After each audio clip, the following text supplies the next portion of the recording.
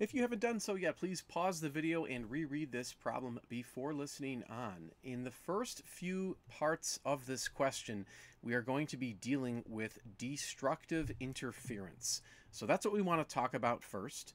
So we'll come down here and we will remind ourselves that when you have destructive interference, then phi, which is the phase difference, we'll talk about that in just a moment, but the phase difference must be an odd multiple of pi.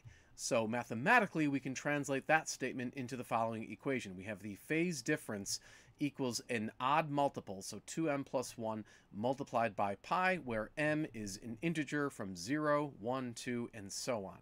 Now, we need to talk more about that phase difference phi. The phase difference is given by this equation here, where we have the so-called path length difference divided by the wavelength of the sound source times 2 pi. Let us talk about that delta L, the path length difference. If we look at the diagram, we can see that the distance from the lower speaker to the listener is symbolized by D2, but we're going to actually call that L2. So L2 is going to be equivalent to D2. And then we have this other speaker, and we need to figure out an expression for the distance from that speaker to the listener. Now, what I just drew there was intended to be a straight line, and by connecting some lines, we can see we have a right triangle. And the two legs are symbolized by D2 and D1, but we want that distance from the upper speaker to the listener. We're going to call that distance L1. And so we can simply use the Pythagorean theorem. We would know that L1 squared, so that's the hypotenuse squared, is equal to D1 squared plus D2 squared. And if we square root both sides of that equation, we would get that L1 is equal to the square root of D1 squared plus D2 squared.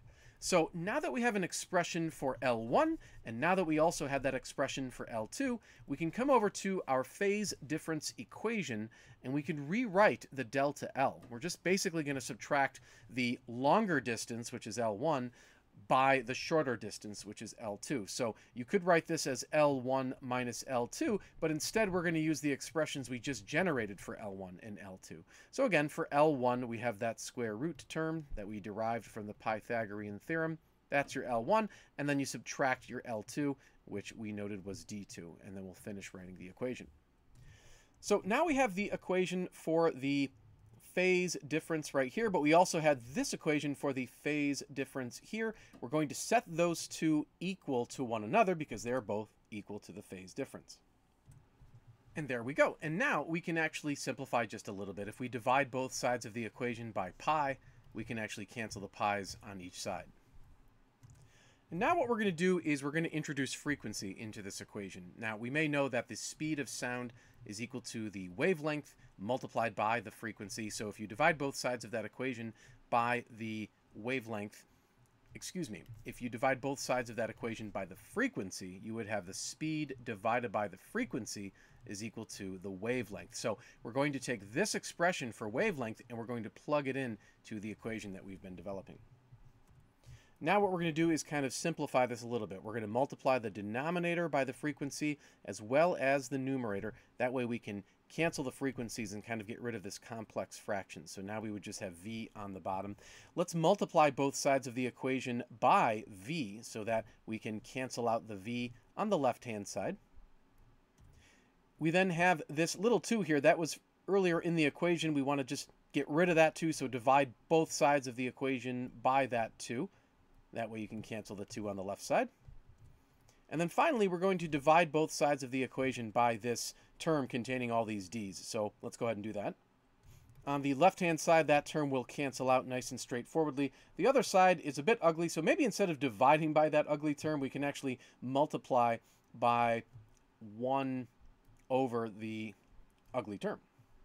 And that way we have two fractions being multiplied on this side, so we're going to multiply the numerators together and then multiply the denominators together. And there we go. Now we have our simplified expression for the frequency. It involves that m term, and let us not forget, whoopsies, that m can be any one of the following values. So in part A, we wanted, let's see, we wanted a lowest possible frequency.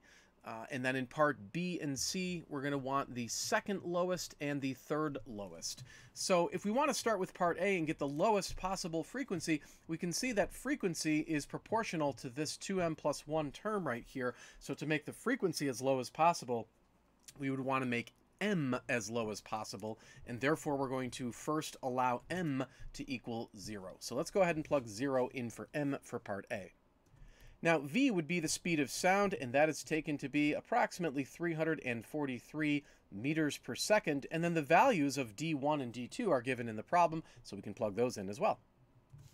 So everything's plugged in. When we simplify this, we're going to get a frequency of 343 hertz. So that is the correct answer to part A. For parts B and C, we want the second and third lowest respectively, so we'll plug in m equals 1 and then m equals 2 for those two parts of the question.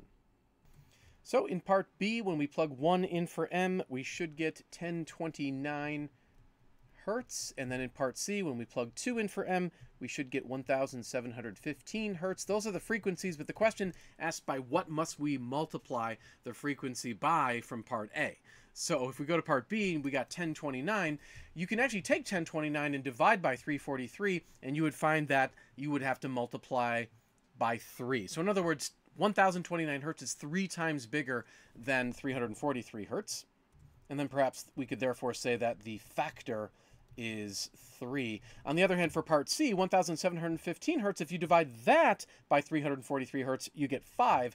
So for part C, the factor is 5. So that takes care of the answers for A, B, and C. In the next few parts of the question, we're dealing with constructive interference, because look, in part D, it says the lowest frequency that gives a maximum signal. A maximum signal would be constructive interference, as indicated in the parenthetical remark right there.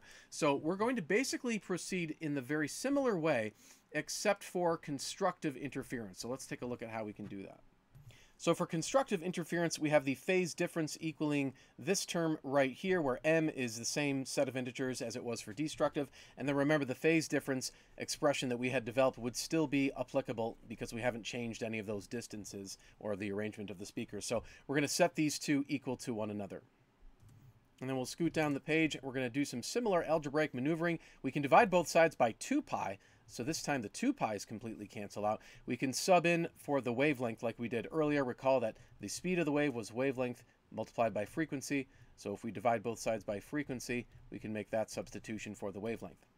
Then we multiply the bottom and the top by the frequency. Maybe put this in brackets right off the bat. That way the frequencies cancel on the bottom of this complex fraction. And then we will multiply both sides by v to cancel it out on the left-hand side. And then finally we'll divide by that bracketed term. And now we just have to plug in particular values for m. We don't want to use 0 for m, even though we're looking for the minimum frequency in part D. If we put 0 in for m, then the frequency becomes 0, so there would be no sound whatsoever. So instead of using 0 for the minimum frequency, we're going to plug in 1. And if we simplify that, then the answer to part D becomes 686 hertz. And then for part E, we'll plug in 2 for m. And then for part F, we will plug in 3 for m. So let's go ahead and set those up. And when we simplify these, we get 1,372 hertz for part E. For part F, it turns out to be 2,058 hertz. But again, we want the factor by which we multiplied the answer from part D. In part D, we had 686 hertz, so we take 1,372, divide by 686, and we would get 2. So for part E, the final answer is that the factor is 2. And then for part F, we take our answer of 2,058, divide that by 686, and you would get a factor of 3. So the correct answer to part F is that the factor is 3.